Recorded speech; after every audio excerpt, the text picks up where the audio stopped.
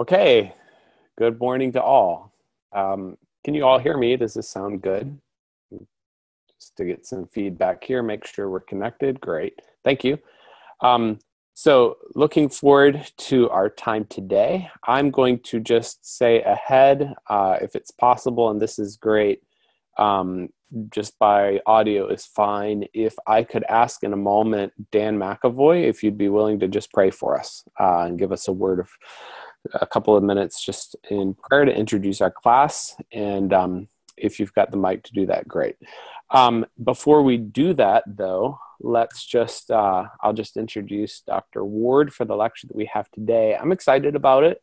It is our last in the series of lectures that Dr. Ward has done for us. So he is relieved greatly, I'm sure. He's done an immense amount of work for us here, and I'm extremely grateful for his work.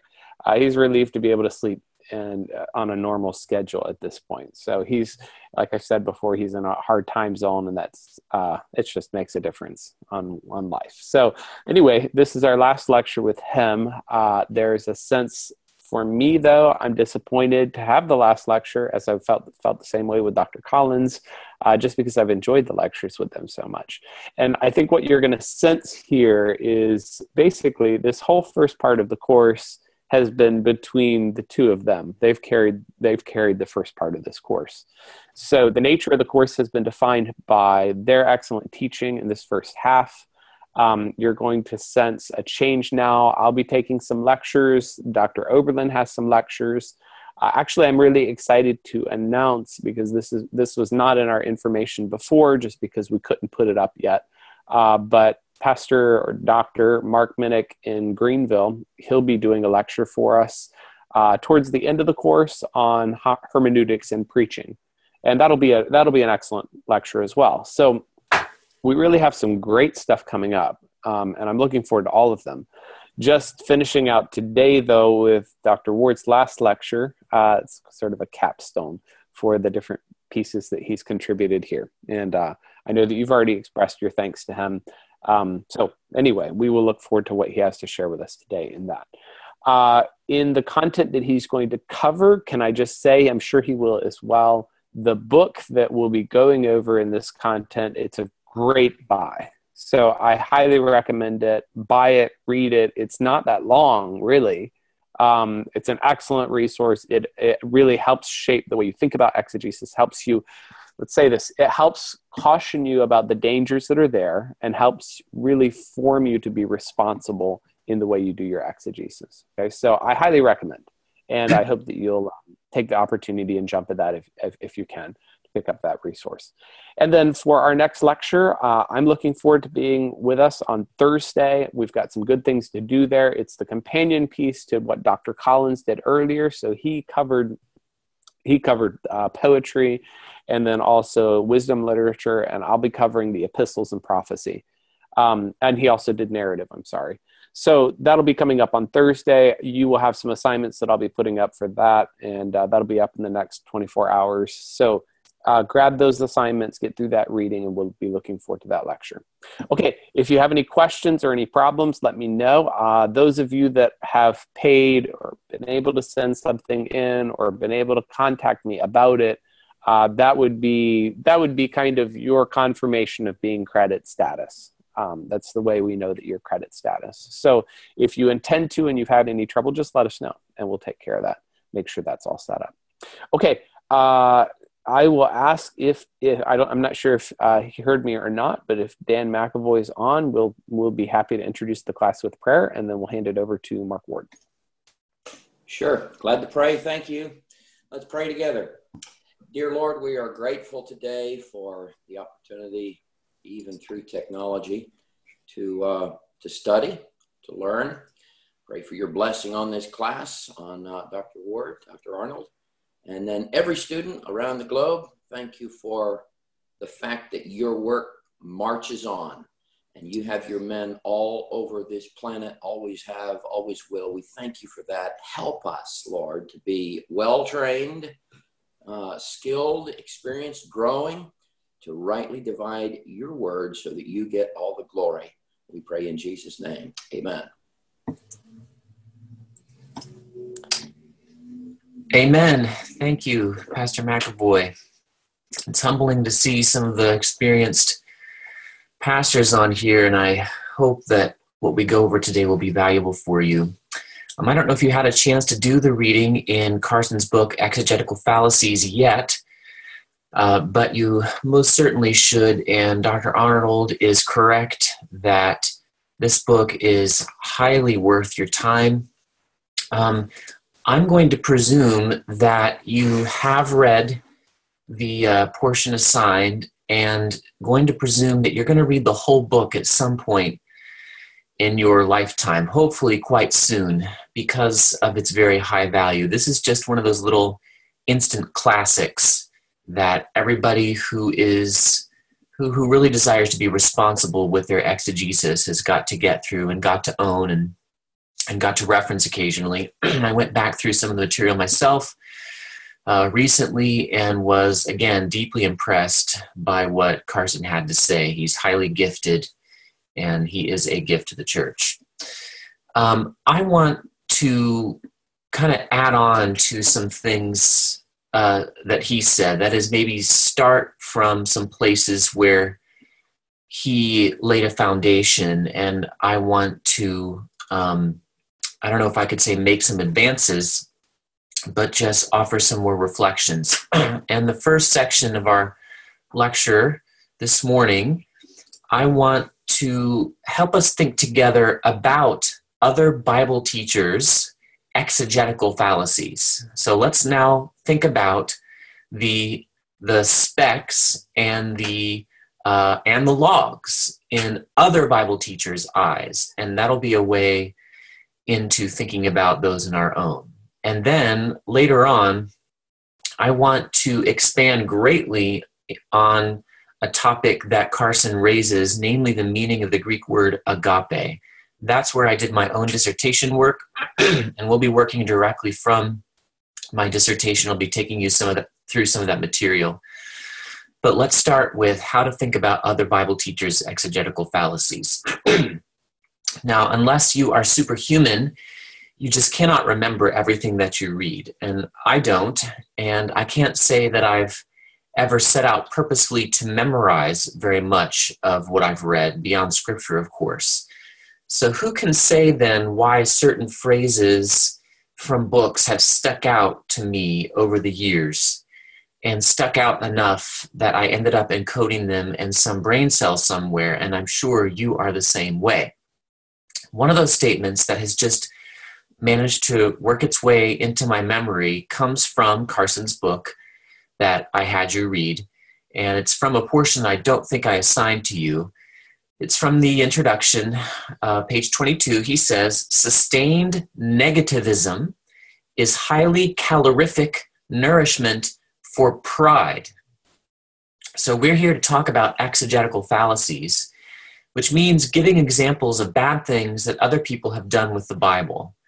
So quick, utter with me a silent prayer antidote before we get into this topic. Lord, help me to be humble and to notice the logs in my own eye before I notice the specks in others or even the logs in others. Help me to continue to esteem other Bible teachers to be better than myself, even when my knowledge exceeds theirs. Amen.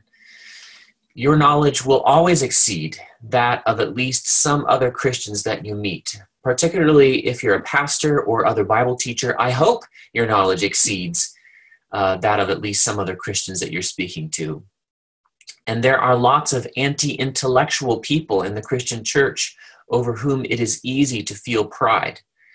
I recently ran across a KJV-only mission board with dozens of missionaries that misspelled King James Version in their doctrinal statement.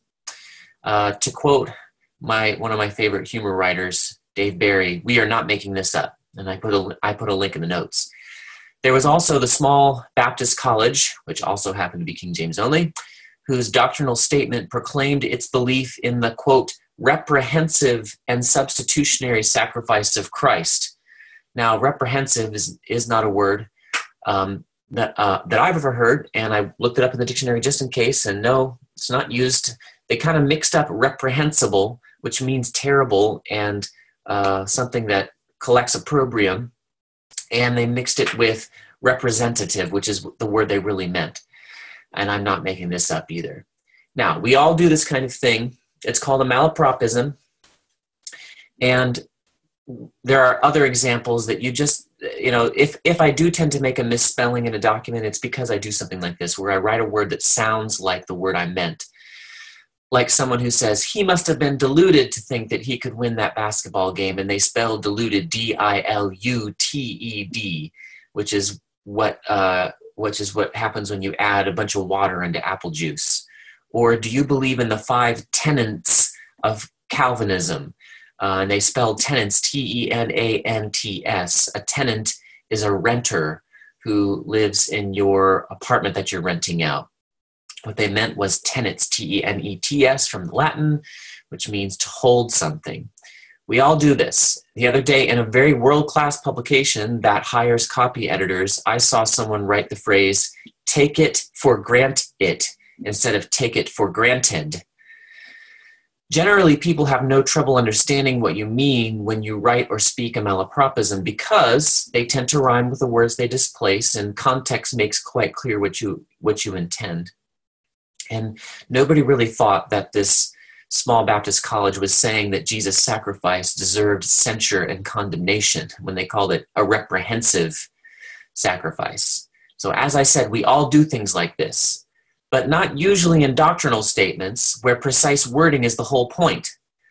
For someone to let such embarrassing errors into doctrinal statements suggests that Christians are what we are. We're a group of people into which not many wise and not many noble are called, as 1 Corinthians 1 says.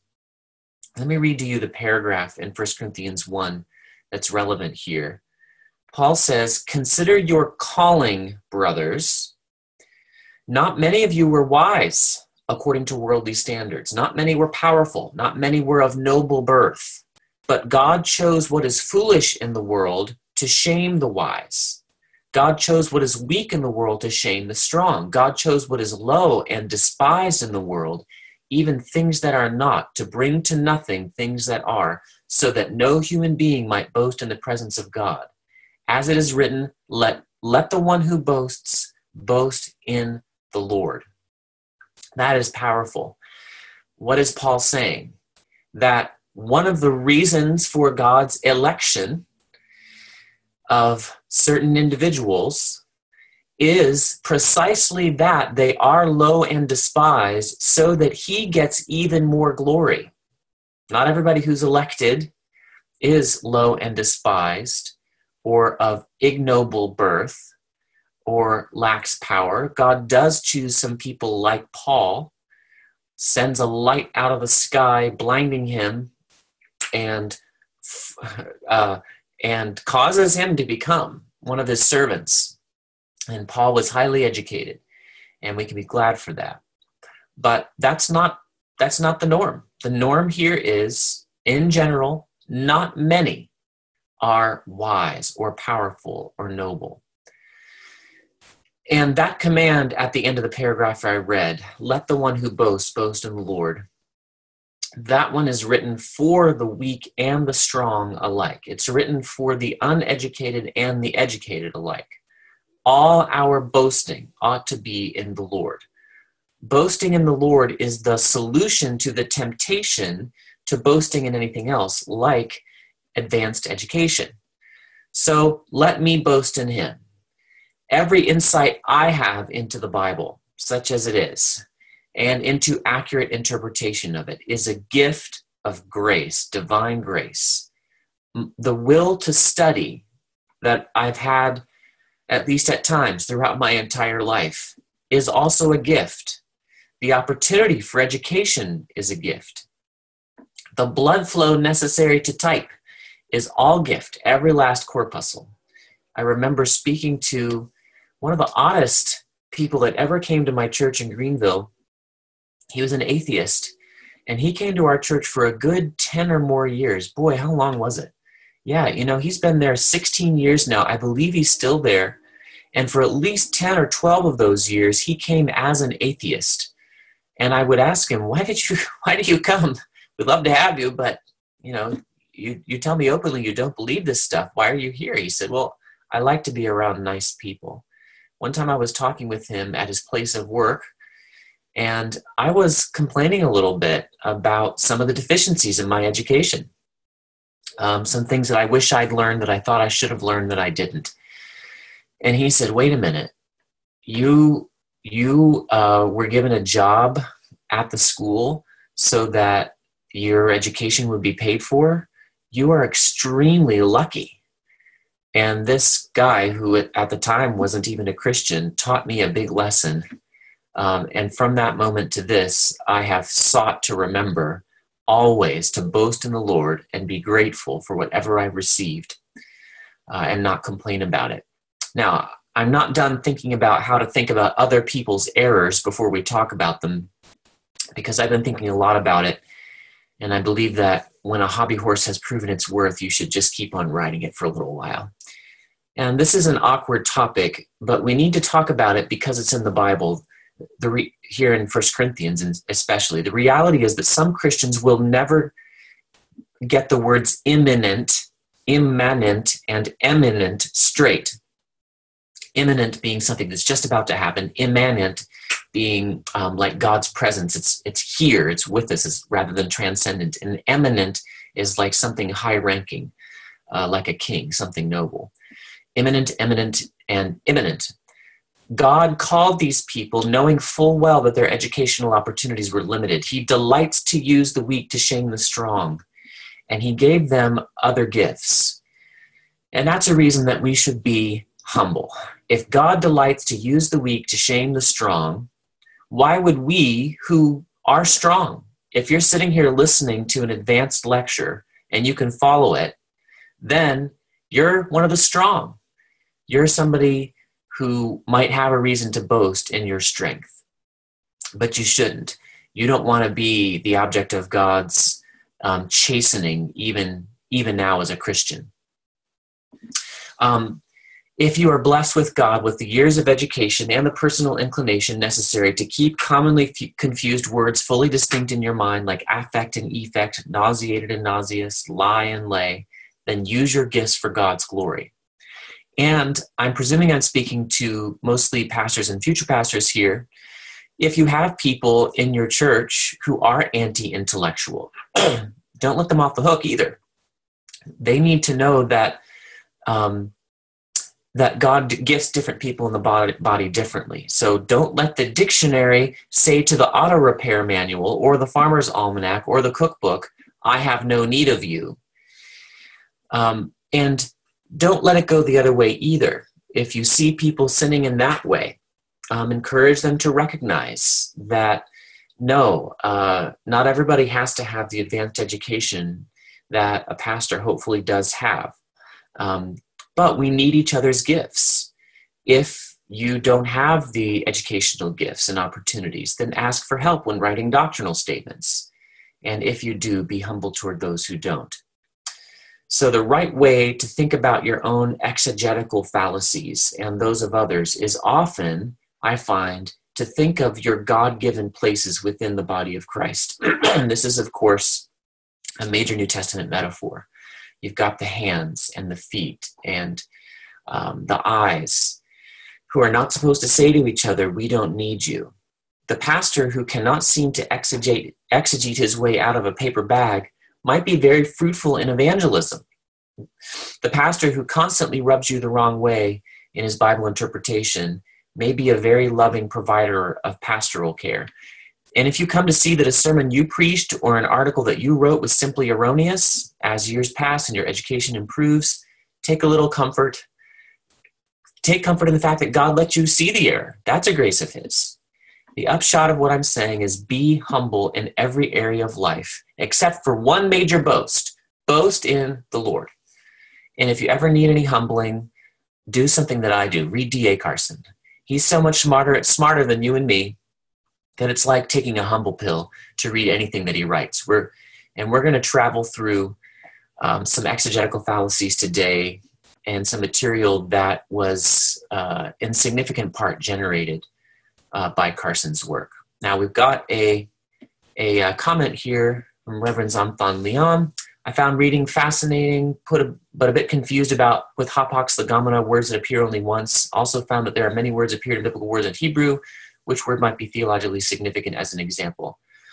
Okay, a hapax legomenon that might be significant. I cannot come with one on the spot, but I'm going to keep that in the back of my head as I talk, and we might have one. But in fact, the word that we're going to talk about, although it's not a hapax, it has some overlap with that concept, because the whole problem with the hapax is that it appears only once, and therefore there isn't sufficient usage outside the New Testament or the Old Testament, as the case may be, to interpret it accurately. We have to do some other work, like work in etymology to figure it out. And there's a little bit of parallels there with agape. That's really my brief introduction to what's going to be a lecture largely about linguistics and particularly agape. And I am going to dig pretty hard into a chapter of my dissertation, which I call an excursus on relevant linguistic issues. And then we're going to dig really hard into linguistic fallacies related to the word agape.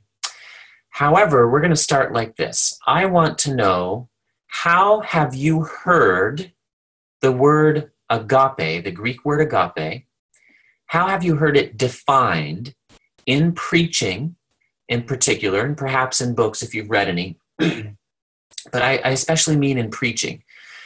And Dr. Arnold encouraged me after the first lecture not to make constant references to how different the East and the West are, because the West has had so much influence in the East that there are a lot of parallels. But I'm curious here as to whether what I've heard is what you've heard. Okay, so agape equals sacrificial love from Kenneth C. Kenneth C., where are you from? Will you tell me? Singapore, okay. What else have you heard? What does agape mean? What does the Greek word agape mean? The highest form of love, God's love, selfless love. He hears it a lot in the Philippines, lots. Okay, Christ-like love, Matthew Rowley, okay? What else have you heard? If you're just going to repeat what they said, go ahead and repeat it. I want to know what you've heard. Selfless love of God, just love. John Glass, where are you from?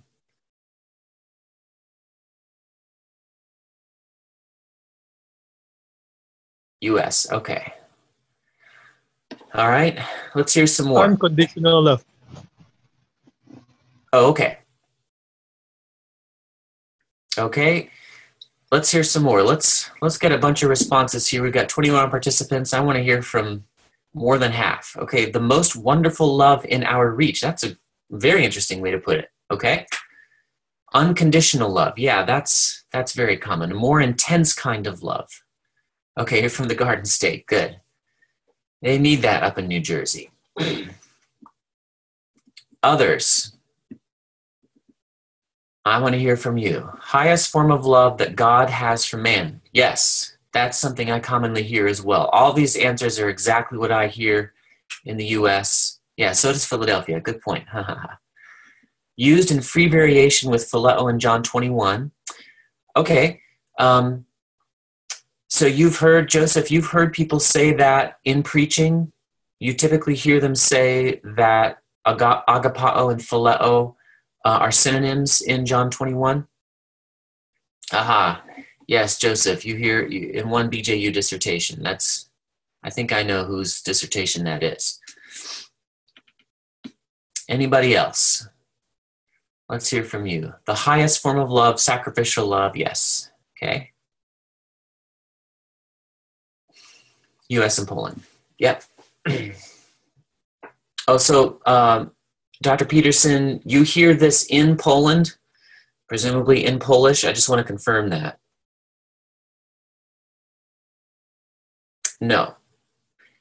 Let me ask you this, Dr. Peterson. Have you heard Polish preachers that are not from the U.S., not missionaries, have you heard them mention the word agape explicitly? Is it something that people in the churches would know? Like logos and phileo and certain other select Greek and Hebrew words.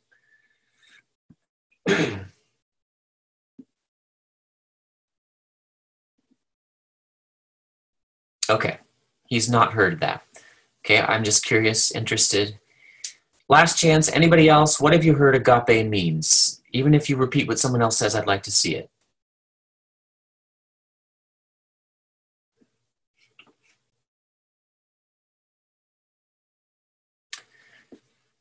Oh, I see. So John is also a missionary in, okay. God's love, the only ones I've ever heard were affiliated with BJU. Okay, interesting. Okay, I was curious, and that's helpful. What that says to me, except for that very last comment, is that the meaning of agape, this Greek word, is commonly, very commonly thought to be a self-sacrificial love. Given, I would say, that when I had to distill this viewpoint, in fact, let me just turn right to my dissertation.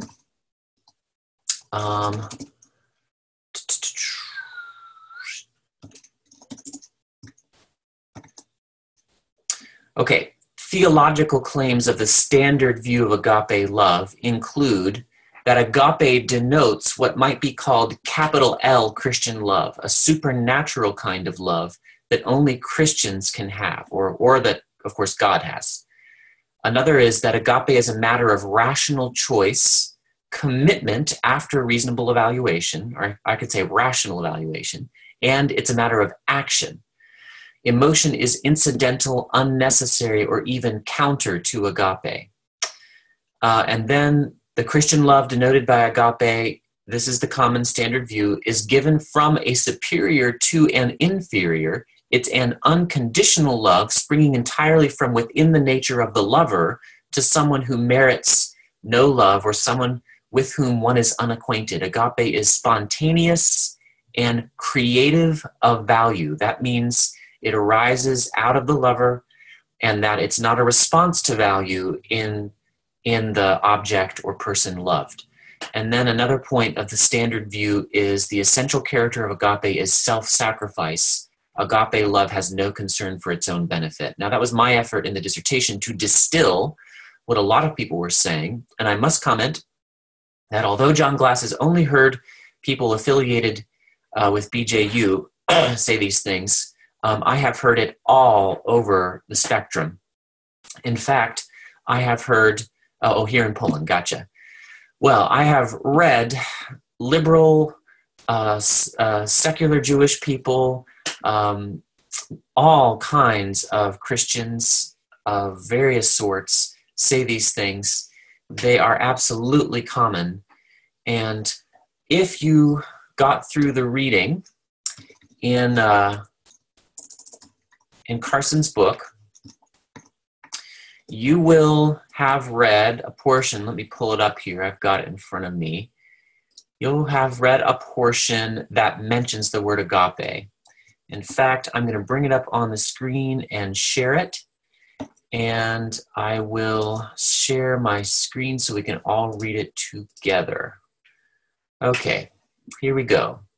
He is in this section called the root fallacy, and that's the overlap with the hapax legomena that I promised, though it's kind of a small overlap conceptually, only because hapax legomena often have to be studied through etymological studies because we don't have any other options.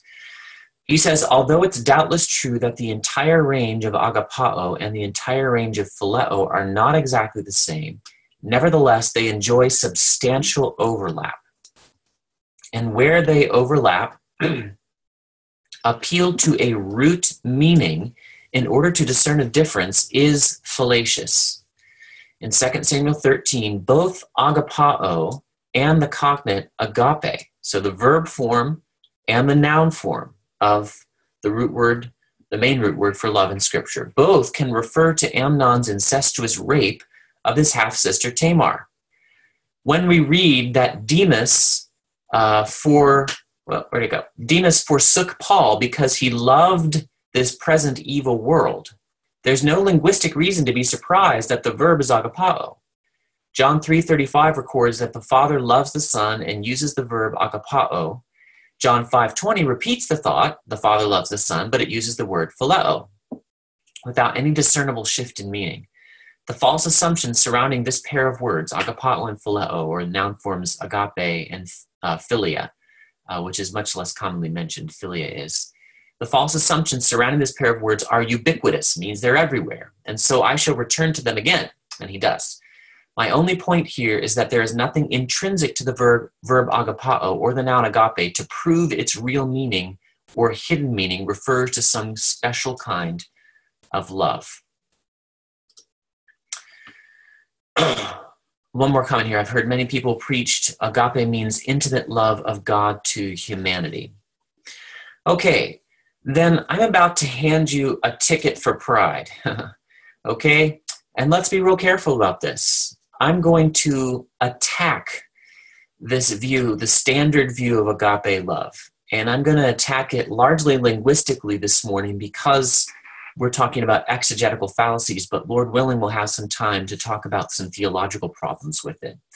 And let me say from the outset, again, that in handing you this ticket for pride, I don't mean that you should be proud. I think you should be humble. And I try to be myself. Any love that I have was a gift itself of God through the new covenant. What is the new covenant in Jeremiah 31 except God taking away my heart of stone and giving me a heart of flesh, as the King James puts it, making my heart responsive in love to things that it wasn't responsive to before. So if I'm right and all these people are wrong, and I think I am, and I think they are, I wouldn't have written this dissertation. Nonetheless, I have no reason for pride over their exegetical fallacies, only humility over whatever light God has given me to see, and I encourage you to be the same way.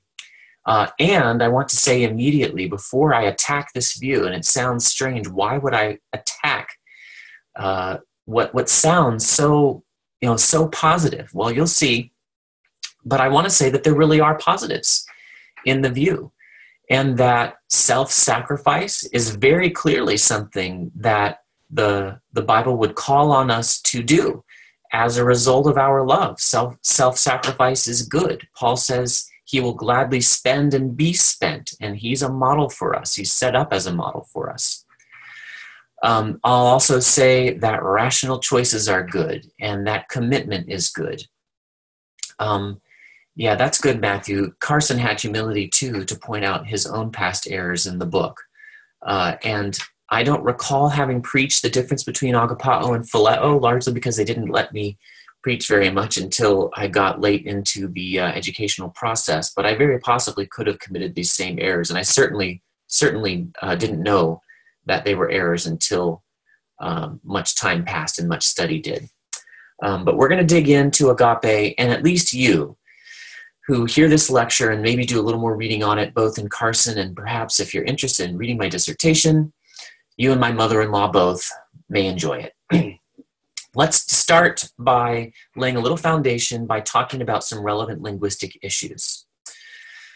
My dissertation was about Paul's example for us, and he tells us about 6 times in the New Testament to either he tells us to follow him or be like him, or he praises people who did. So repeatedly, the Holy Spirit is inspiring Paul to lift himself up as an example for other Christians to follow. And in fact, he makes reference to his own sinfulness being a reason for that much as Jesus can have sympathy with our weaknesses, Paul can have sympathy with our sins. Nonetheless, in the New Testament, there's no recorded instance of Paul consciously sinning. I find that very interesting. There's the time when he speaks against the high priest, but when he's told this is the high priest, he immediately backtracks and says, yes, I'm sorry, the Bible tells us not to speak evil of the leaders of the people. But he did that without knowledge. Maybe there are some left-leaning evangelical interpreters who want to see sinfulness and maybe anger elsewhere in Paul, and certainly left-leaning evangelical interpreters who want to see misogyny, that is, hatred of women, in Paul. But other than that one passage, unless I'm missing something, I don't detect any sins recorded for us committed by the Apostle Paul, either in Acts or in the epistles. He is a model for us, a divinely inspired model. That doesn't mean he did not sin. It means that we're not aware of those sins after his conversion. And I thought it very interesting as I looked into the example of Paul in the New Testament that he didn't merely set up his actions as exemplary, but also his emotions, or I could say his religious affections, to borrow a phrase from the Apostle Paul. I'm sorry, from Jonathan Edwards. It is 5:37 a.m. There's my 5 a.m. mistake. Religious Affections is the title of a great Jonathan Edwards book. He asked Timothy to follow his example in his love, for example. And that's what we're going to talk about this morning. But in order to get there, we have to talk about these relevant linguistic issues. And Paul's example in the areas of gratitude, joy, and love, and other religious affections, his example has been obscured by linguistic problems, by exegetical fallacies, especially the tradition of what's called theological lexicography. Lexicography is only a word for making dictionaries, writing dictionaries. What Moises Silva, BJU grad, and author of an awesome book called Biblical Words and Their Meaning that I've already mentioned to you, it's what Silva calls lexical theology. And it's not just the word agape that suffers from this. I mentioned gratitude, hope, and joy as well, and their relevant Greek terms. In my experience, most of the time, I already mentioned this in the original languages lecture, most of the time preachers mention Greek words in particular, but also Hebrew words. They do something wrong with them. It may be wrong just to mention them. I say wrong, not as if it's always a moral issue, just a matter of discretion, prudence, and wisdom.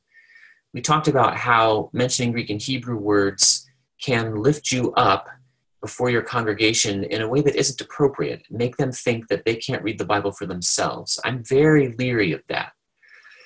But also frequently, preachers will mention Greek words in order to run afoul of advice that I quoted to you, I believe, from Rod Decker. Namely, that is, if you cannot make a point from the English text in front of you, or whatever language it is that you're preaching from, Chinese or German or Polish, if you can't make the text from the Bible in front of you, then you probably shouldn't make the point at all. If the point that you're making in preaching depends on the meaning of a Greek word or Hebrew word, once again, I'm saying probably you shouldn't be making it at all.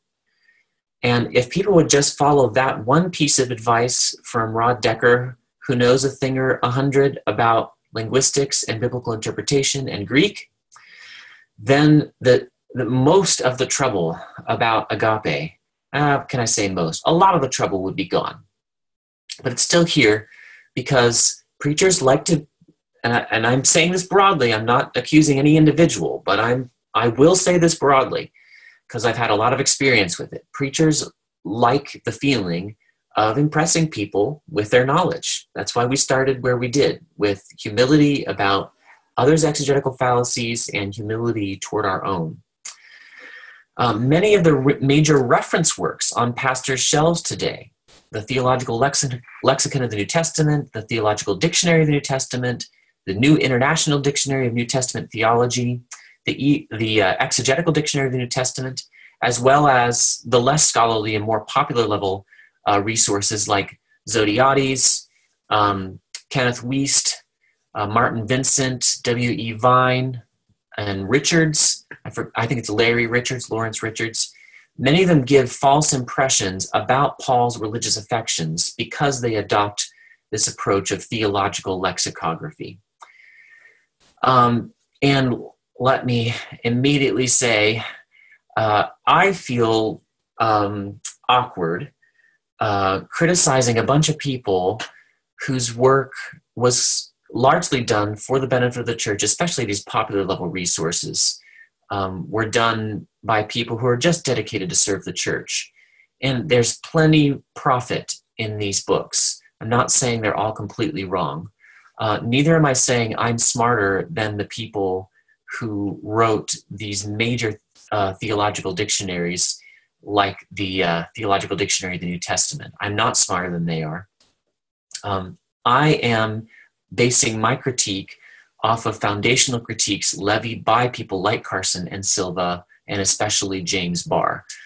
I am not original here. I'm standing on their shoulders, and I'm not even tall enough to reach their own eye level while I stand on their shoulders. Nonetheless, I do understand what they're saying, and I think they're very, very right. And that's why I'm teaching you this material. So Craig Blomberg, for example, was very right to say in a review of Richard's popular level work, which is the Zondervan Expository Dictionary of Bible Words, he said, a reference work that inculcates the principle that theology is learned from major teaching passages on a given subject, rather than from word studies or surveys of entries in a concordance, has yet to be written. And I waited till now to define theological lexicography, but that's pretty much it. The principle of theological lexicography is that theology is learned from word studies or surveys of entries in a concordance. Theological lexicography tends to take a word like agape or elpis, which is the Greek word for hope, and tends to pile on a lot of theology. All of the things that you said in your chat messages about what you've heard people say agape means, add them all together. So I'll just do that. The highest form of love that God has for man, a more intense kind of love, unconditional love, the most wonderful love within our reach, selfless love of God, Christ-like love, selfless love, sacrificial love, love, I didn't see this one before. This is very good. Love that expects no return. Let me just make sure I got them all. Yeah, basically all those things. Okay, intimate love of God to humanity. And Lord, don't let me forget to talk about John 21. We will talk about John 21. All of those things get piled onto this one Greek word agape, as if that word agape contains all of those ideas. It makes me think of Humpty Dumpty, who in his conversation with Alice and through the looking glass committed a very similar fallacy. And Alice said, that's a great deal to make one word mean. And he says back to her, when I make a word do a lot of work like that, I always pay it extra. We owe a lot to agape and evangelicalism and fundamentalism because we make it do a lot of work for us. And in fact, I'm here suggesting that this is theological lexicography, and the work that agape has been doing for us is illegitimate. It does not mean all of these things. Even if all of these things are true and taught by the New Testament, they are not taught by the meaning of this individual Greek word. They would be taught, if they're taught at all, by what Blomberg mentions when he says, theology should be learned from major teaching passages on a given subject. In fact, isn't it very odd, has this ever occurred to you, that Jesus would say in the Great Commandments, the most important commands of the Bible are love the Lord your God with all your heart, soul, mind, and strength, and love your neighbor as yourself. And 1 Corinthians 13 would praise love in all these ways. But that neither Jesus nor Paul would ever define the word love. Isn't it odd, given this view, that we don't have any sentences in the New Testament telling us that a truly Christian love is one which is self-sacrificial and does what is best for others, regardless of how one feels. That's the key there. We do have verses telling us to be self-sacrificial, like Ephesians 5. Husbands, love your wives, even as Christ loved the church and gave himself for it. So yes, self-sacrifice is taught in a sentence in the New Testament. But there it is in a sentence. We don't need the word agape to tell us that. We've got a sentence. We don't have any sentences telling us that true Christian love is rational and volitional as opposed to emotional. But that note gets hit again and again and again and again. In my experience, that's a huge note. And pastors will use it in their counseling. They will say to a man who is in for marital counseling, who says, I just don't love my wife anymore. That spark is gone. They will say what I sometimes find myself saying to my kids, but I try to stop myself, and that is they'll say, it doesn't matter how you feel. You need to do what is right. Could that possibly be what Jesus means when he says, love the Lord your God with all your heart, soul, mind, and strength? Could Jesus possibly mean love God with self-sacrificial love, no matter how you feel, with all your heart, soul, mind, and strength? It doesn't work, and we'll dig into that more as time passes in our 2 hours this morning. Bible interpreters have not paid sufficient attention to James Barr, even at the higher levels of scholarly work. Treatments of joy and especially love have been affected very deeply by fallacies that he attempted to lay to rest. It leaves our understanding of love on a faulty theoretical foundation. Now, I'm going to show you another image by sharing my screen. Here is what's called the Ogden-Richards triangle.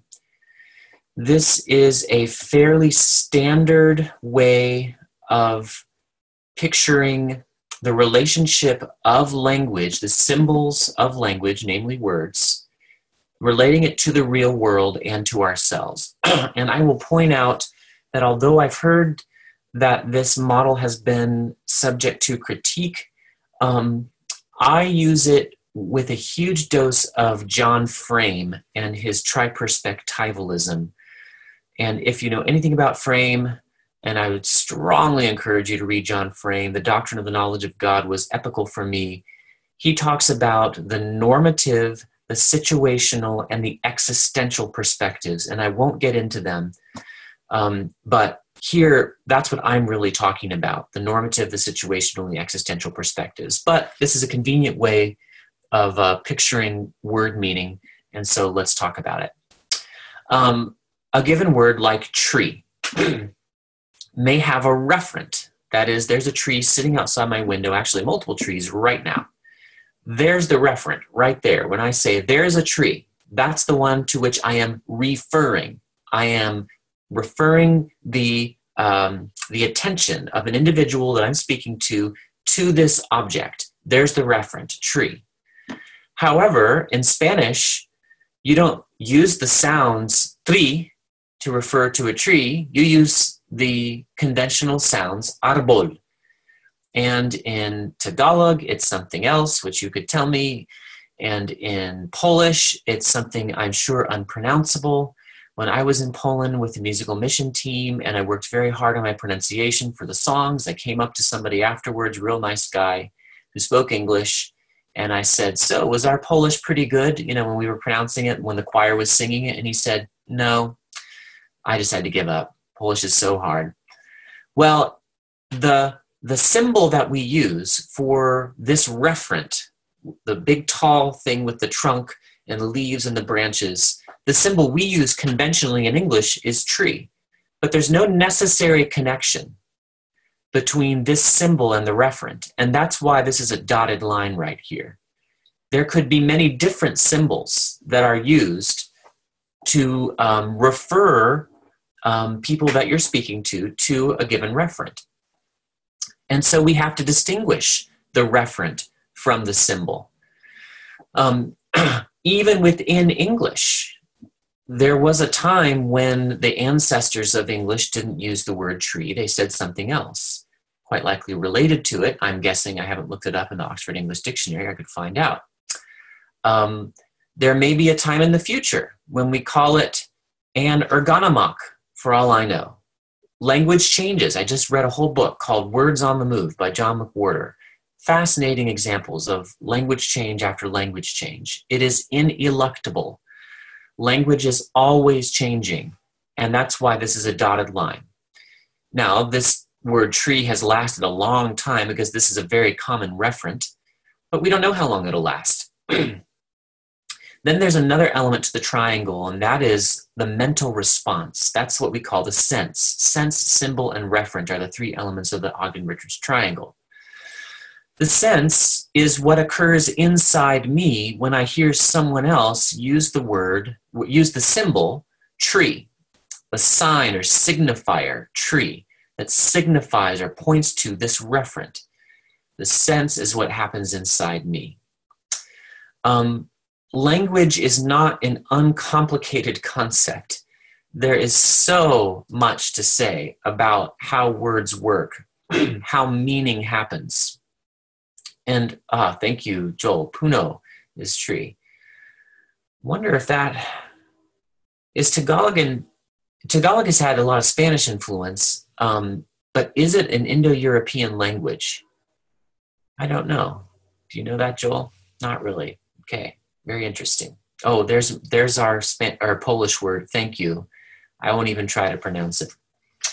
The Ogden-Richards triangle is something worth keeping in mind as we talk about language because it's a helpful model to distinguish elements of meaning that we need to keep separate but related appropriately. The triangle has proven its worth for me, and I hope it'll prove its worth as we talk further. So there are common words that don't fit the schema, like the word schema does, but if I were to say, there simply are no better models for understanding words. I'm not sure I could say that, but if I did say that, the word simply doesn't quite fit that model. It doesn't have a referent. It's really it's a grammar kind of word. Whereas the word schema evokes a mental response and points to some kind of extra linguistic reality, namely the triangle that I just pictured and explained in this context. But a word like simply can evoke a mental response without referring to any object or even any concept like simplicity or simpliness. Simply just has a sense of a sort, but it has no extra linguistic referent. Some words, on the other hand, can be fully identified with their reference, especially proper names, like Mark Lee Ward Jr., or Joel Arnold, or John Glass, or Plato, or even Chevrolet. Virtually every time those words appear, they point to the same reference. So words can get pretty complicated. I just wanted to make a nod to the fact that this isn't easy. But when it comes to these concepts of love, hope, joy, gratitude, the religious affections of the Apostle Paul that I focused on in my dissertation, and particularly love, I think the triangle is helpful for us because we need to keep distinct sense and reference. This is very important. Sense is something that a word brings to its context. That is, the symbol, the sign, agape, or in English, the word love, that symbol brings certain senses to the context in which it appears. While reference is something the context brings to the word. And if the two are confused, meaning is apt to travel in the wrong direction. That means eisegesis, reading into the Bible, which is the cardinal sin in biblical hermeneutics. So here's an example from outside the Bible. The word think has two senses, and that particular word, that we call it a lexeme, because it's found in the dictionary, it always brings one of these senses into the context in which it appears. It either brings the idea of having a particular opinion, belief, or idea about something, someone, or something. So something like, I think your outfit matches. Or the word think brings the idea of directing one's mind towards someone or something, like, I'm thinking about whether or not your outfit matches. But in the context of a philosophical treatise, thinking as an abstract word can both evoke a sense and point to a contextually defined concept. You're talking about thinking. For example, a philosopher is free to write a book in which he argues for a particular concept of what thought is that is different from other philosophers' constructs. When he uses thinking in the context of his own work, readers will naturally infer that he's pointing to what he has previously said that thinking is. And that's where context or reference is something that the context brings to the word. You can use a word sort of as a technical term or even a quasi-technical term within your own writing because you're referring to the concept as you have defined it and discussed it. This is all important for how we understand agape because theological lexicography often reverses the flow of meaning. It's frequently guilty of the illegitimate totality transfer that James Barr described and that I pictured for you when I took all the meanings that you gave of the word agape in our chat and piled them on the word agape. Because theological lexicography tends to sketch out a broad concept of love or hope or joy or gratitude or holiness or what have you, based on a number of biblical passages, and then read all of that meaning back into individual instances of those words. And I'm skipping to kind of a point of practical application here again, but it's so very important. Why shouldn't you do that? Well, among the reasons for that is when you do that, you tend to import ideas that you didn't get from the New Testament at all, and people can't question you in your congregation if you're preaching to them.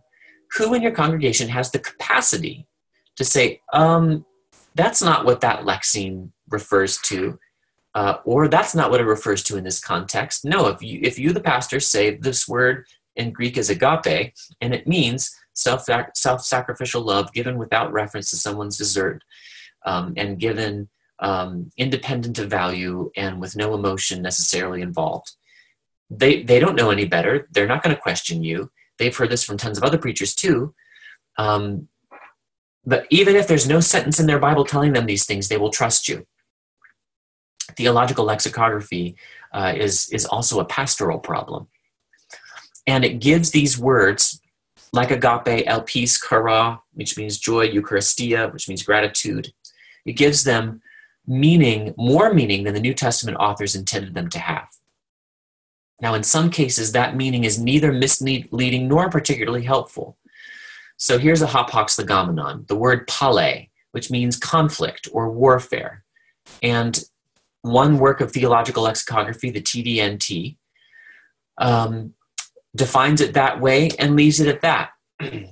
And that's fine. There's no difference basically between that and a standard lexicon. But think of a word like tokos, which means poor. This word, poor, in the TDNT gets a 25,000 word essay. That alone ought to cause you to be a little suspicious. Could a Greek word really possibly mean as much as is required for a 25,000 word essay? And when an essay like this occurs, it easily clouds New Testament usages of the word with a lot of verbiage and a lot of theology imported in.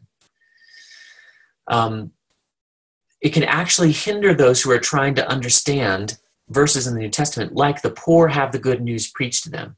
The concept of poverty has to be kept distinct from the meaning of the word tokos, or misunderstandings can result. Now, I have kind of sprayed a fire hose at you, and I could do more in linguistics. And if this interests you at all, I again would love to have you pick up my dissertation, and I can tell you how to get a hold of that.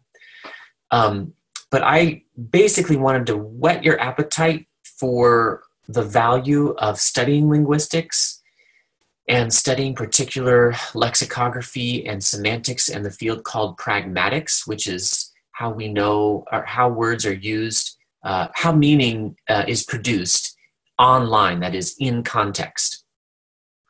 But I am going to get to, I would say, easier to understand material because it's going to be more concrete. When we come back after a break, we're going to talk about how to apply some of our linguistic study that we just barely scratched the surface of over to this word agape. And I'll see you in 5 minutes unless Joel has any comments to make. No, that's great. We'll see you in 5 minutes. Thank you. Discouraged by the fact that everyone so readily said they'd heard the standard view of agape. It means it's everywhere like I thought, but it also means you need my dissertation. So let's jump right in. I want to make two more comments, two more quotations about linguistics in general before we dig into the linguistic fallacies of the standard view of agape love. This is a very, very important quotation I'm about to share with you, and I'm going to share my screen again. This is James Barr. I'll make sure everyone can see this. He says, "Theological thought of the type found in the New Testament has its characteristic linguistic expression not in the word individually, but in the word combination or sentence." Okay, let's just think about that real quick. How do we get meaning? When you think of the various virtues that the Bible would have you inculcate, like honesty, like love, like hope and joy and gratitude, like purity, why didn't God simply list out all the virtues that we're supposed to have? There certainly are virtue lists and vice lists in the New Testament, things we're supposed to do, things we're not supposed to do. But they are set in contexts and given explanations. There are stories that fill them out, like the story of the Good Samaritan fills out neighbor love. The reason that the New Testament and the Bible in general doesn't just list out the virtues we're supposed to have and the vices we're not supposed to have is that we need more than that for meaning. We need sentences in order to explain. And the attempt, Barr says, to relate the individual word directly to the theological thought leads to the distortion of the semantic contribution made by words and contexts. The value of the context comes to be seen as something contributed by the word, and then it is read into the word as its contribution where the context is in fact different. Thus the word becomes overloaded with interpretative suggestion. This is exactly what happens with agape, as we'll come to see. And I won't dig further into this statement because it's going to make more sense as we actually dig into the word agape. But I want to give one more from Colin Heemer. Tyndall House is where he was a researcher. He's passed away now. Tyndall House is an evangelical study house at Cambridge. Look for what they produce. Very high level evangelical work coming out of that study center. And Colin Heemer, in a Tyndall Bulletin article some years back, wrote that Christians took current vocabulary, so he's talking about the New Testament here, they took current vocabulary of Koine Greek in senses essentially current, and those words became enriched in their associations by the new contexts in which they were used. It's exceedingly difficult to say where the semantic content of the word first took on a specially Christian flavor apart from context. I am not sure that the first Christians can be shown to have done much more than use some of the semantic resources, and he's talking here of the pistis or faith word group, with an unusual frequency and characteristic focus dictated by the subject matter of their gospel. Let's unpack that a little bit, and then we'll dig into agape, as I promised. When you, in your own preaching, talk about love, how often in your talk about love, do you mention love for ice cream? How often do you mention love for high fashion? How often do you mention love for anything sort of outside the Christian realm? I would think that you probably do mention it sometimes, but because preaching is largely about the Bible and about matters relevant to the Christian faith very directly, of course, every matter is relevant to the Christian faith, but because you're talking holy talk, you're talking directly from Scripture, hopefully, you are most likely to use the word love most frequently to mention love of God and neighbor, or love from God. Does that mean that within that you have changed the English word love to mean something specifically Christian? And Colin Heemer's answer is no. You can use a word like love, and it's not necessarily taking on a Christian flavor. You're just talking about the focus dictated by the subject matter of your preaching means that there's an unusual frequency of the word love to speak about Christian reference. Okay, I'll stop sharing my screen. I got some comments here. Church, yes. In fact, that's an example I was going to give, John Glass. That's one of the words, ecclesia, congregation, church, that's the first word that comes to my mind when I think of a technical term in the New Testament, something that non-Christians would have read and realized, the New Testament is talking about this in a very particular way, dictated by the subject matter of the New Testament, rather than using the word the way it's commonly used, outside the New Testament. Another comment here, do you believe that there have been some meanings that were invented by the preacher's own idea which seem to be associated with Scripture but not really? Yes, and I think agape is a great example of that. And after an hour and 15 minutes of promising that we'd really get into it, now I finally will. This is chapter 10 of my dissertation, the culminating chapter, the standard view of agape love. And oops, here we go. Let me open with some of the quotations that, one quotation that I read in, I believe, a secular Jewish psychologist. I could be wrong, or maybe he was mainline Protestant. Now I'm just forgetting. He wasn't an evangelical Christian. And this is what he said. Love is not a feeling. Love is an action, an activity. True love is an act of will that often transcends ephemeral feelings of love. Love is as love does. That was M. Scott Peck. And a non-Christian person is saying the very same thing that Christians do. Doesn't mean that he's wrong or that we're wrong. But in this case, I think he is. And I think that Christians who say the same thing are wrong, especially when they add that these ideas, love is not a feeling, love is an action, when they say that this stems directly from the meaning of this word agape. Paul's views on and his practice of love are an important part of the example that he set for all believers. So I mentioned earlier that he praised Timothy because he said, "You have followed my love," 2 Timothy 3:10. And he tells Timothy, set the believers an example in love, in spirit and faith and purity, but love is one of the things that Timothy is supposed to be an example in.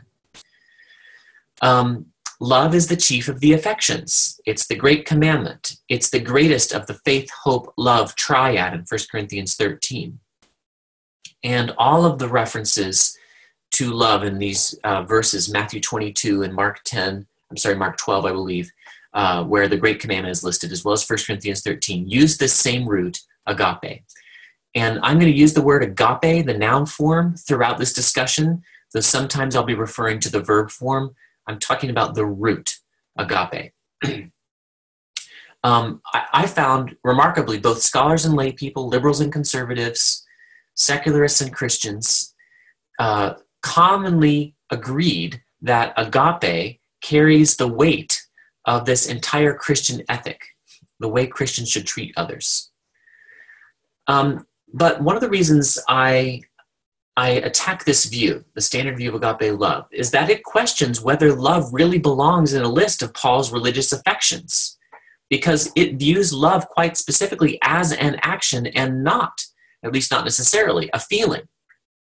So Joseph Fletcher's infamous book, Situation Ethics, from back in the 60s, I think it was, says, for example, there can be no command, no obligation, no duty to love if love is affection. Genuine emotion cannot be turned on and off like water from a faucet simply by an act of will or willing obedience to a command. But the works of will, of love, they can, he says. He believes that volitional, actional love is the very lexical meaning of agape.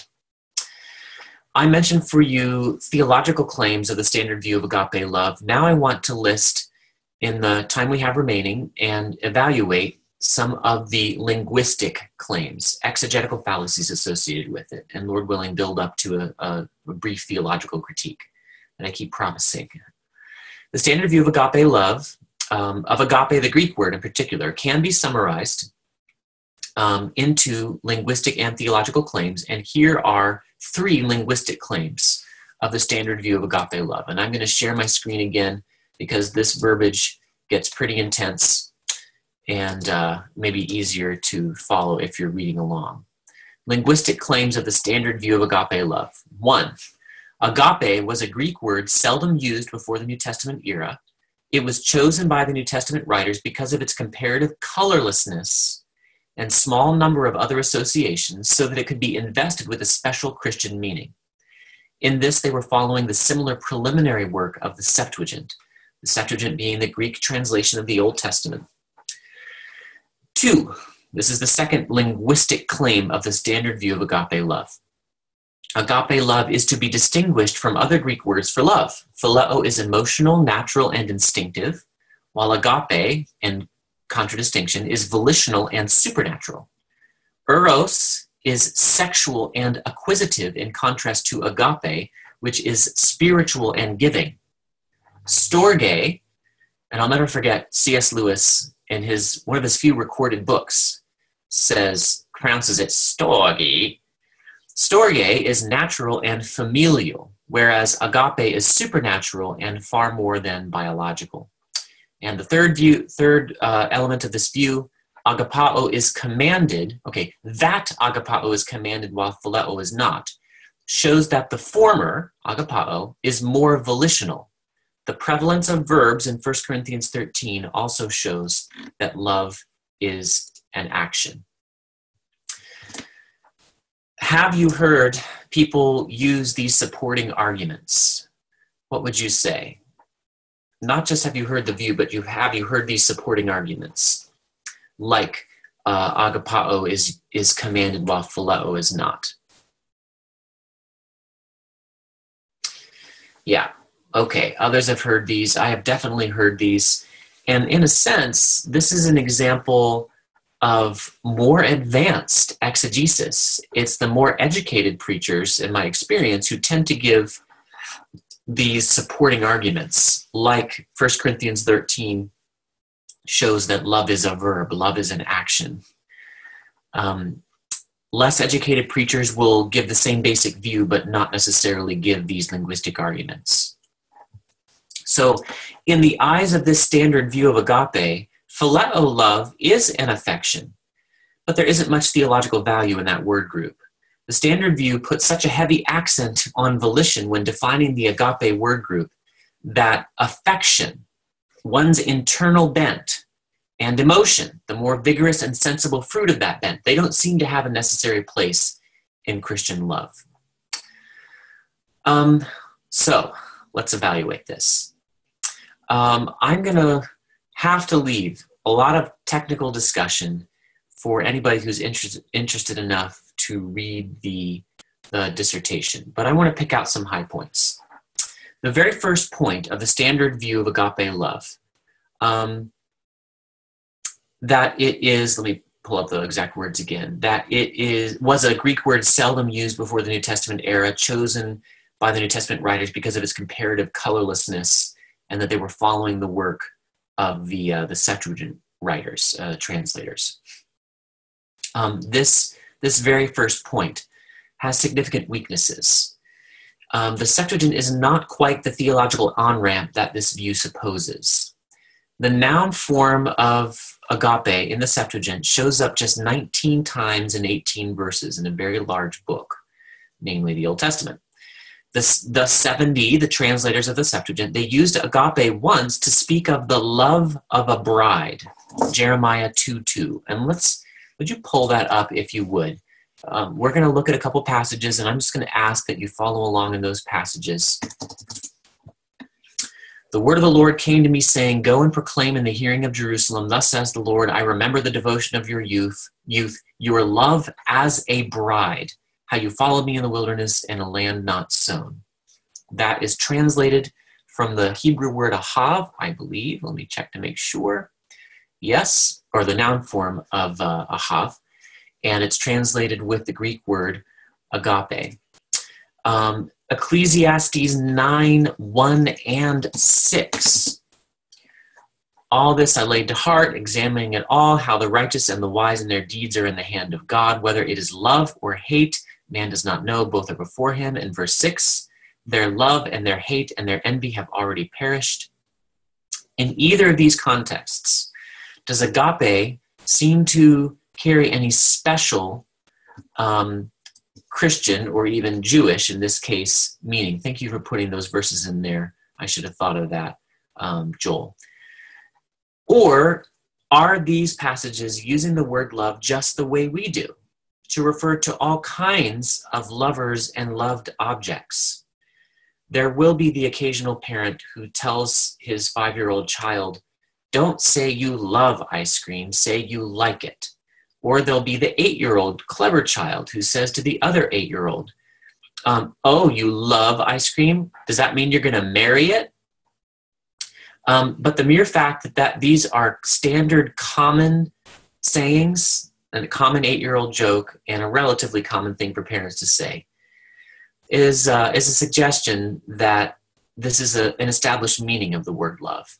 We use the word love to indicate our internal attitude towards all kinds of objects. I can love riding the roller coaster. In fact, I don't. Maybe you do. I can love climbing trees. I can love shooting my air rifle. I can love my wife. I can love God.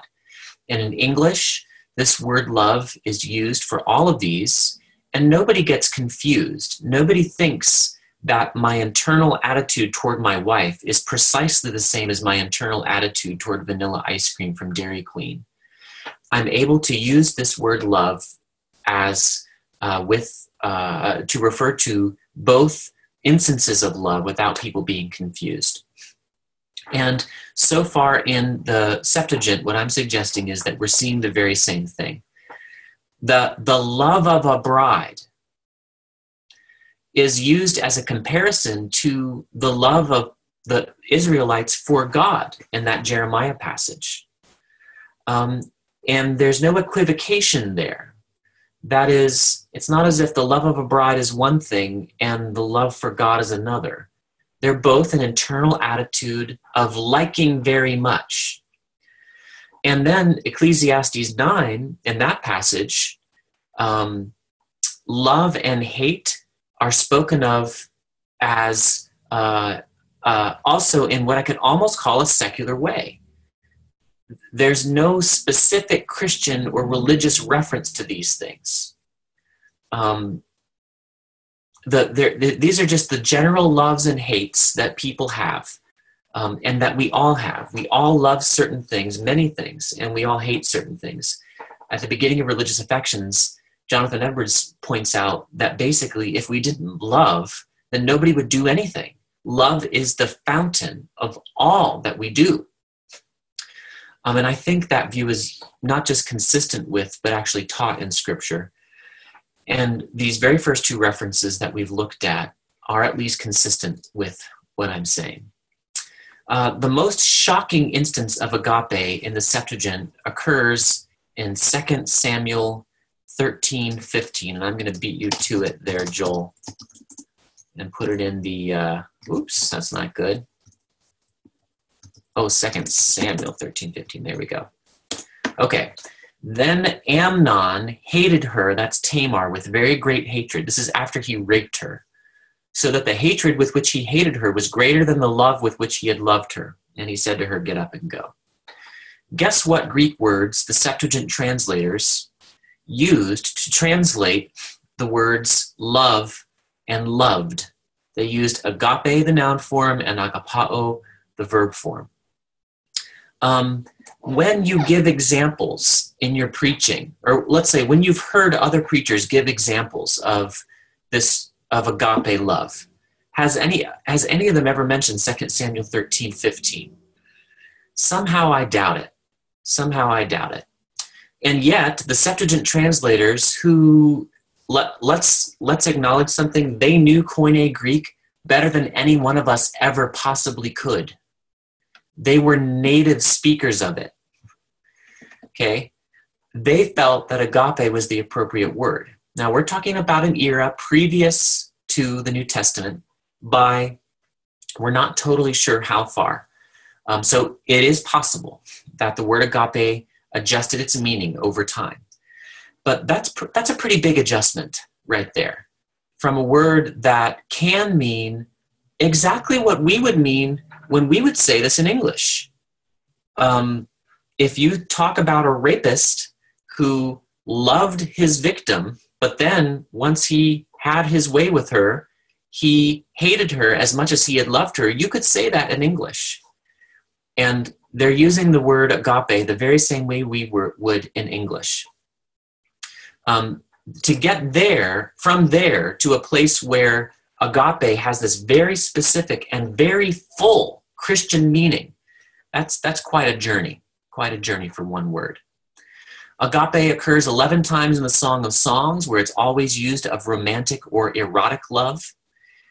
And though the Wisdom of Solomon, which is also in the Septuagint, of course, but not in the canonical scriptures, it uses agape 3 times in more religious contexts, the Septuagint very clearly never used the Greek word agape to mean capital A, agape, the way that Christian preachers very frequently define it and that you put in your chat messages a while back.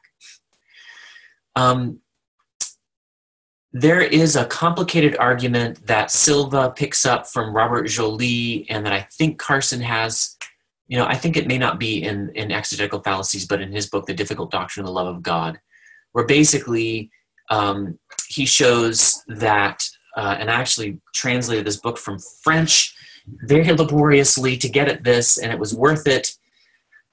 He basically shows that agapao had to fill in for some semantic change in the word phileo, because it had to fill in for some semantic change in the word kuneo for some complicated lexical reasons.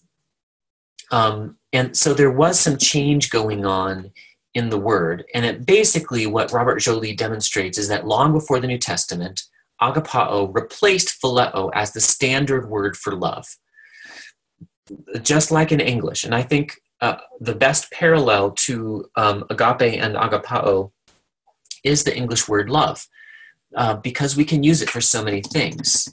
When you look up love in the dictionary, you'll get an intense feeling of deep affection, but you'll also get a great interest in and pleasure in something, like his love for football, or we share a love of music. And English is flexible enough. The word love in English is flexible enough to handle both of those things. Well, it's exactly the same way in agape. And you wouldn't, it would just be silly to go around policing other people's language the way I mentioned earlier, where a parent might say, don't say you love ice cream, say you like it, because love should be reserved for your husband or wife or for God or whatever. No, we just talk. Going around policing other people's language isn't a way of showing that you care a lot about language. It's a way of showing that you're arrogant. When educated people talk unselfconsciously, what they say is English. That's what English is.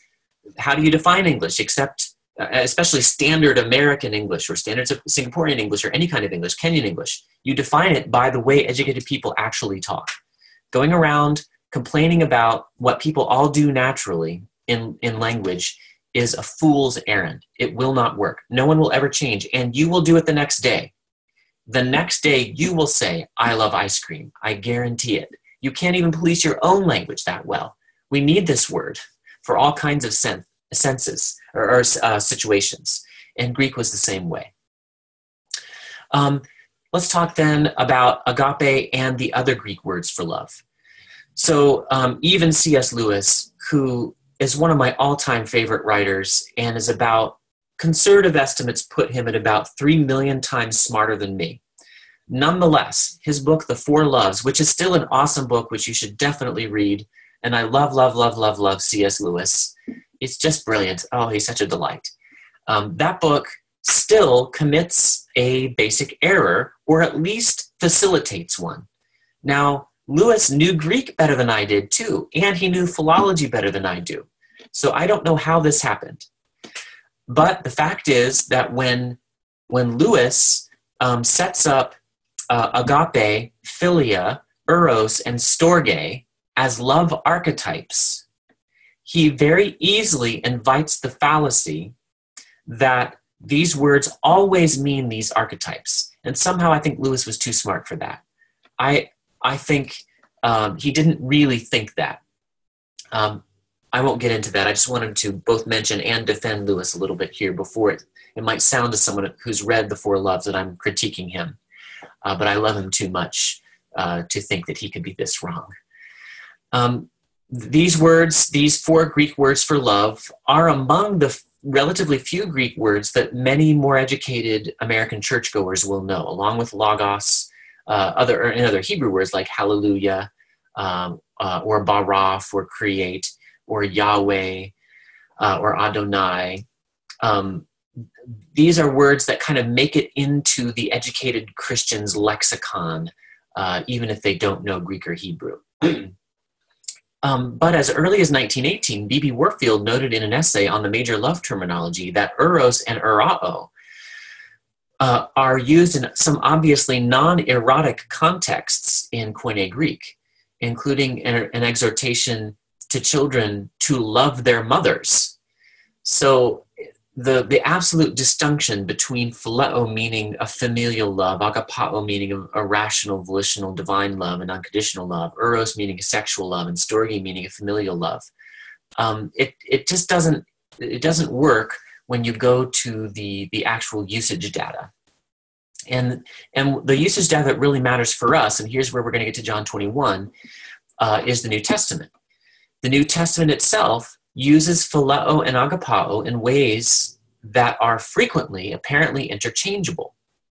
So let's get some more verses here in the chat.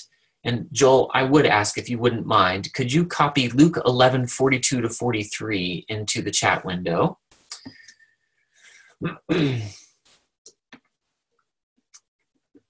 And okay, Kenneth C., can we say the scripture defines agapao with its own lingo? Good question. How would we know that? The answer is we would have to look at the actual uses of the word. So let's do it. Here are some uses. Woe to you, Pharisees, for you neglect. I'm gonna put some ellipses in here. You'll just have to follow along. You neglect justice and the love of God, and that's agape. Woe to you, Pharisees, next verse, for you love the best seat in the synagogues and greetings in the marketplaces. Okay, so is Scripture defining agapao with its own lingo in this case? Here's love. Here's the same root used in the space of 2 verses, and Jesus is setting up a contradistinction here. He's setting up a distinction between love of God and love of the best seat in the synagogue and greetings in the marketplaces. What the standard view of agape love would tend to say is, well, the love of God is a specific kind of love. And the love of the seats in the synagogues, well, that's different. But I say, well, he uses the same word in the space of 2 sentences.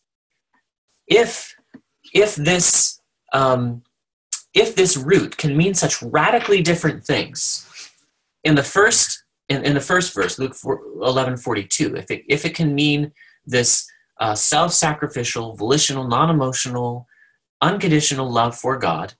And then right in the next verse, it means an acquisitive, selfish love for prominence. That doesn't work very well. We know what words mean by observing how they're used. And a principle of linguistics and a principle of interpretation is that you actually look for the least contribution a word can make in a given sentence. The least, not the most, for that sentence to make sense. And in this case, we want to look for, in essence, the lowest common denominator. What is the lowest common denominator between these two uses of the word love? Well, it's exactly what the dictionary, the contemporary English dictionaries say love means today. An intense feeling of deep affection or a great interest and pleasure in something. I have a great interest and pleasure in God. I have an intense feeling of deep affection for God. The Pharisees had an intense feeling of deep affection for the prominence they got when they had the best seats in the synagogues and greetings in the marketplaces. They had a deep interest and pleasure in those things. It's much easier to say that that's all agape is communicating the context. Now, let's see. Got some comments here. I think it's just equating those two things being loved. Okay. I'm not totally sure I follow I don't know if you're disagreeing or agreeing. And if you want to clarify, please do, Kenneth C. And Joseph Ing, is there room for defining by authorial or chronological usage, Pauline versus Johannine or pre-post Jerusalem Council? There's room for that, but I would say extremely little. Why? Because in linguistics, we talk about synchronic usage and diachronic usage. The synchronic usage of a term is how a word is used in a given time, basically within one time window. And you could say within a generation, sometimes less. Whereas diachronic usage is tracing the way a word is used throughout time. In Carson's book, if you read the selection about the root fallacy, which is also called the etymological fallacy or the genetic fallacy. And he points out that the word, I think he used the example of the word nice, which used to mean fool, foolish. And now it doesn't mean that. It's a nice word. It's a positive word. There's not some sort of basic meaning of the word nice that is stuck around. It has radically changed in its meaning over time. But it's taken a long time for that to happen. And the space of time in which the New Testament was written is not a very long space of time. It's effectively one generation plus maybe a little with John. But the fact is that all the writers of the New Testament lived during the time of Jesus and were born before Jesus' ministry. So it's basically one lifetime. The likelihood that this word would change that much, that it would go from a place where Jesus could say, you agapao, the best seats in the synagogues, to a place where that word could mean something extremely specific and Christian, freighted with a lot of theological meaning. That is unlikely. Kenneth C., thank you for your comment. Okay, let's move on. 1 John 2:15. Joel, do you mind putting that in the chat?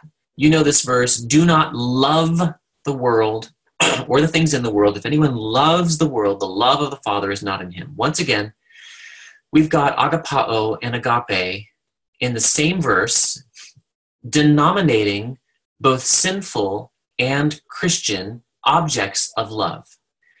Rather than saying that there is a Christian kind of love, as if it's a different feeling inside you than the non-Christian or secular kind of love that you have for ice cream, let's say, or even football or a good novel.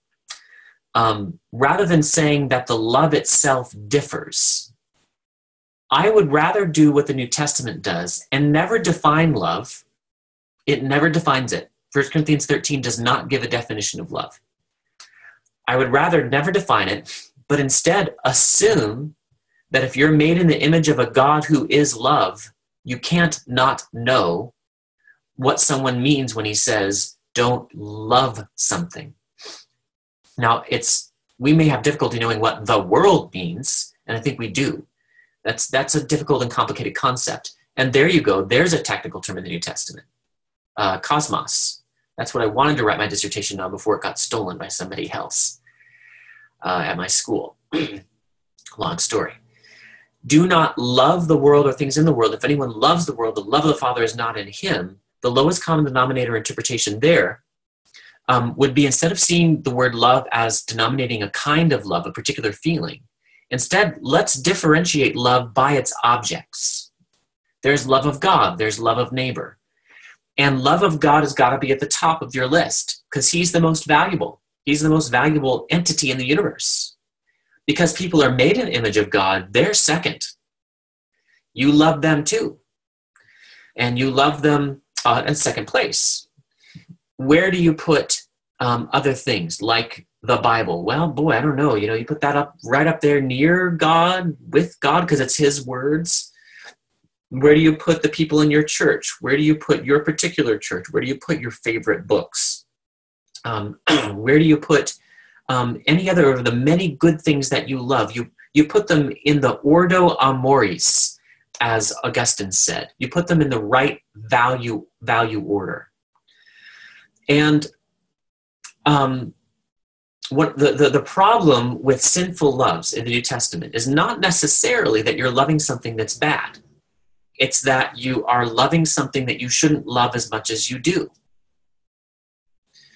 Let me see if I can provide an example. And at 6:43, I don't think I'm going to. We're going to have to move on with some of these other examples.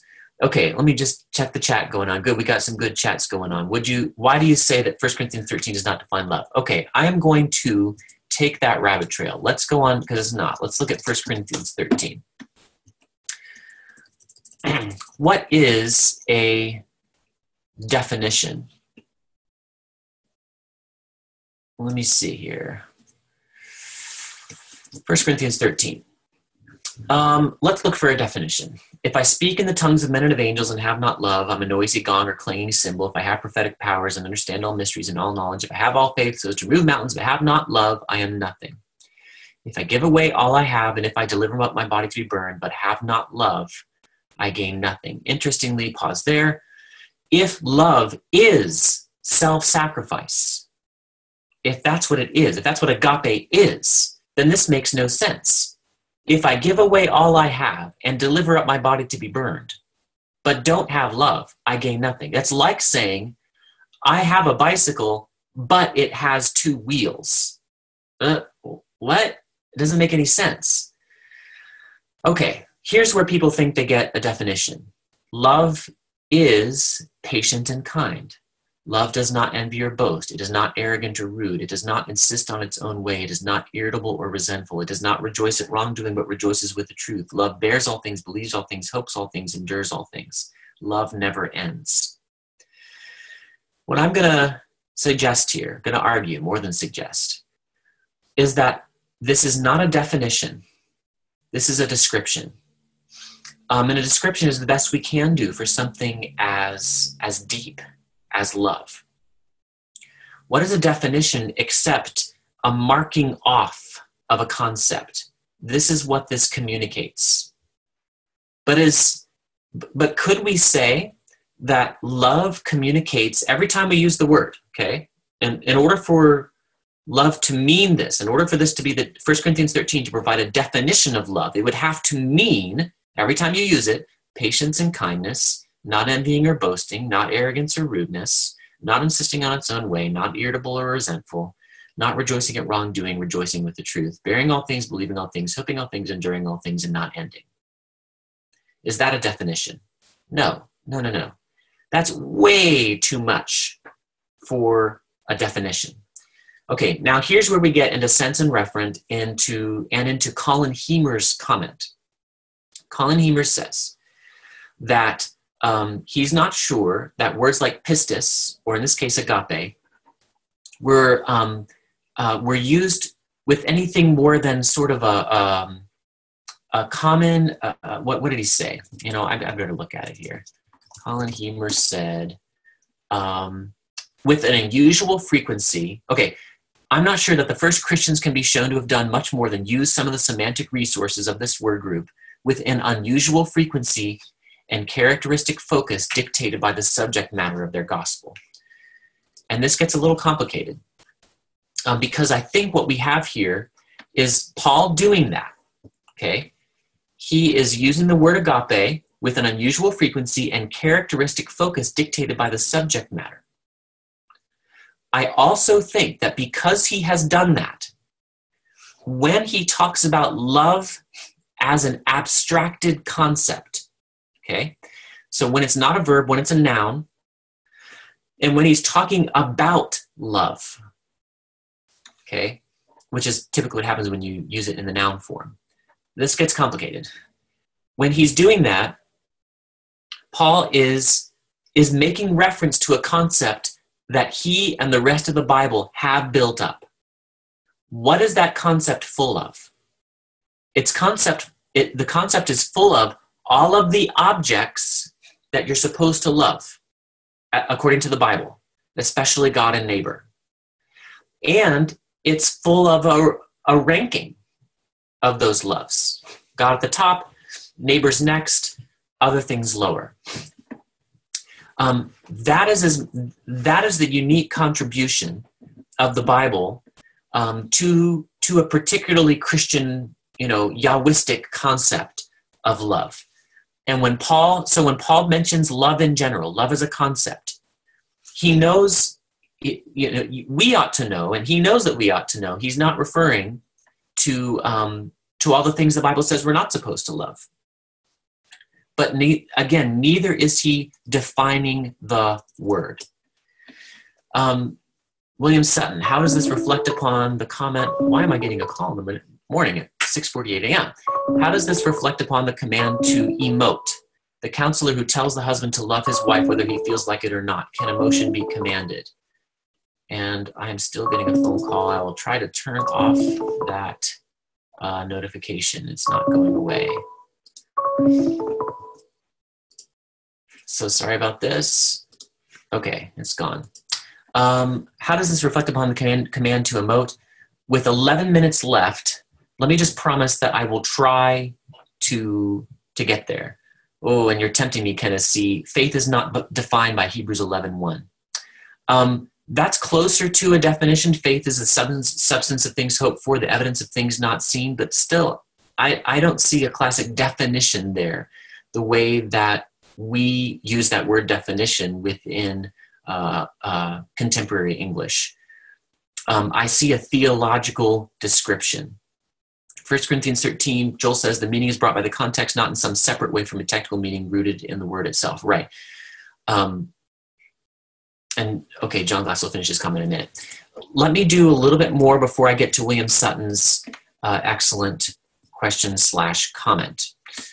I was in, okay, here we go. Okay, so we were looking at passages, and let me just rattle off a couple more here. Can agape and this word root, can it mean, and yes, I get getting distracted by this. This is really great. I like the discussion. Matthew Riley, you're right. We don't have the right to define a word. Usage defines. That's exactly it. We have to observe the way the word is used. What access do we have to the meaning of a word except observing the way that is used? That's the only access we have.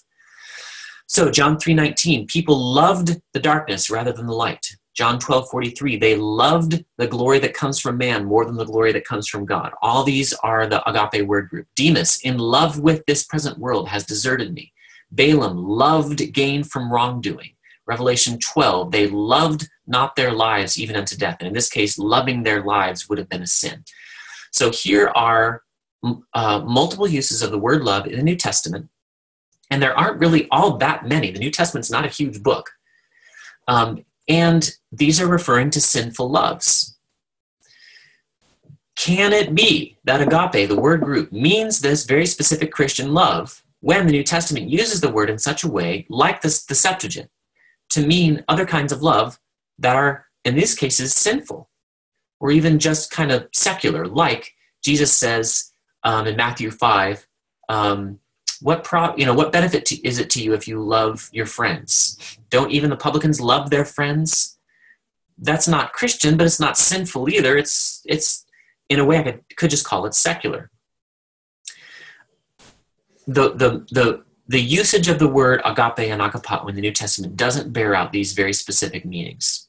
Let me give one more example, then I will skip to the theology. Let us handle one more of the linguistic arguments. Okay, the third linguistic point, and this is going to be quick.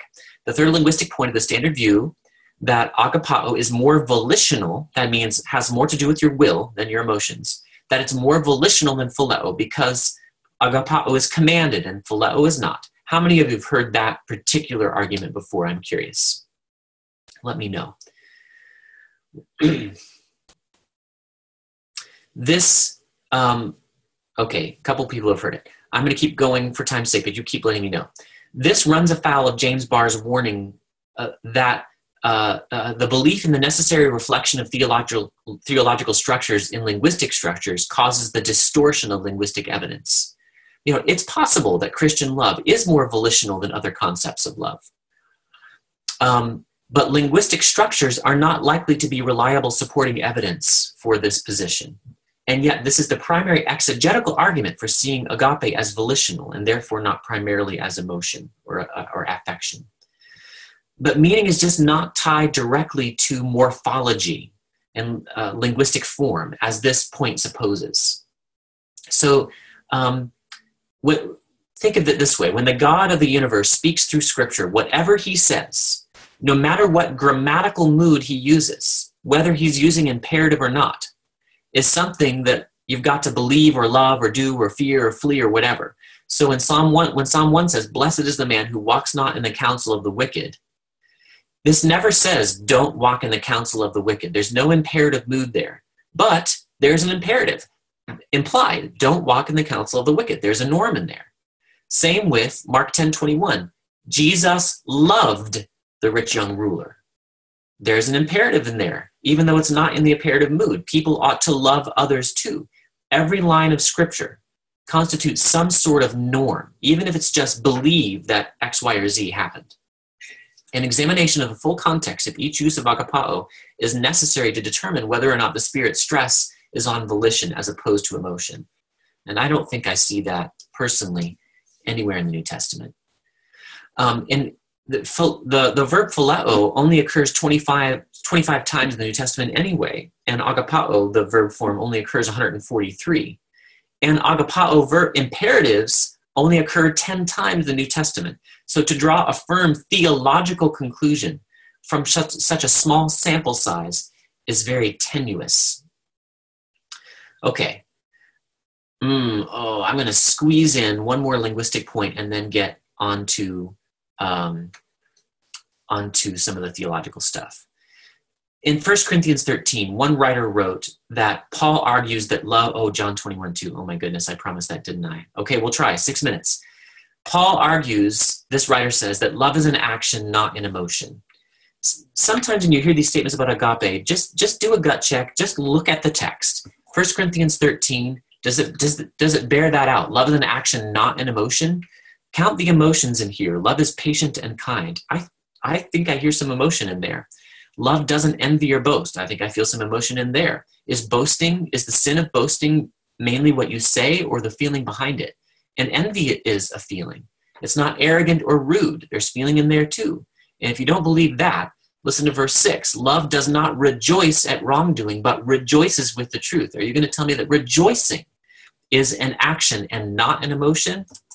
That is silly.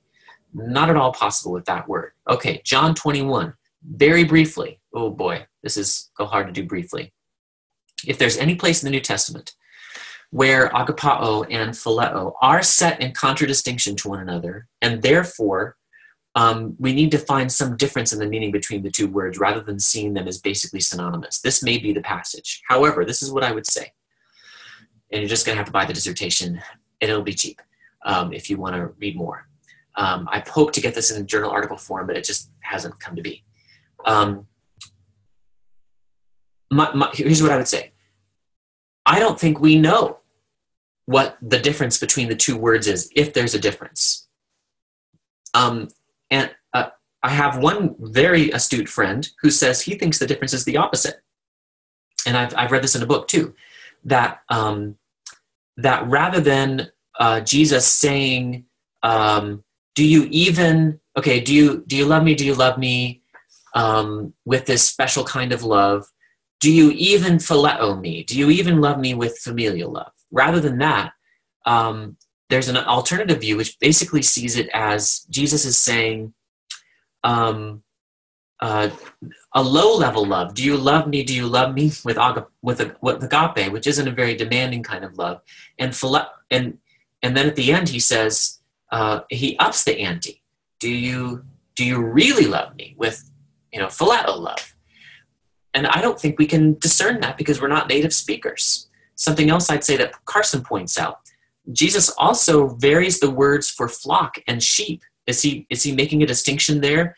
Feed my sheep, feed my lambs, shepherd my sheep. I can't remember the precise wording there. Is he drawing attention to some kind of distinction in those words, or is he just using them for stylistic variation? I don't think we can know the answer to that question, and the people who speak very confidently about it generally assume a lot of other, I think, very doubtful things about the possible meaning of agapao and phileo. William Sutton said, how does this reflect upon the command to emote? The counselor who tells the husband to love his wife whether he feels like it or not. Okay, this is what I'd say. Was emotion created by God? Let's be real careful with this. Was emotion created by God? The answer is yes and no. Yes, he created it, but he has it. God loves. God hates. God is love. God is angry.